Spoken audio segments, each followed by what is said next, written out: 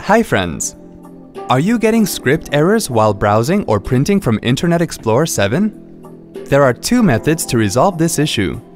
We recommend you to follow the resolution steps shown here in this video to temporarily uninstall the toolbar by disabling it only after watching the first two parts of this video. Here's how it continues from part 2 of the first method. Open Internet Explorer 7. Click on the Tools menu and then go to Manage Add-ons and click on Enable or Disable Add-ons. In the Show box, select Add-ons that have been used by Internet Explorer to display all the add-ons that are installed on your computer. For each item in this list, select the add-on and then click on Disable under Settings. Repeat the same process to disable more add-ons.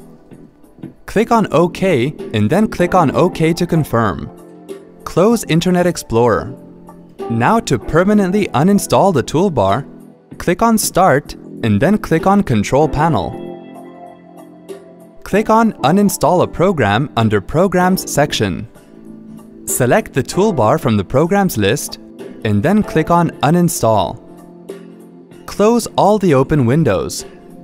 Open Internet Explorer and then check if the issue is resolved or not. To continue with the resolution steps, watch part 4 of this video.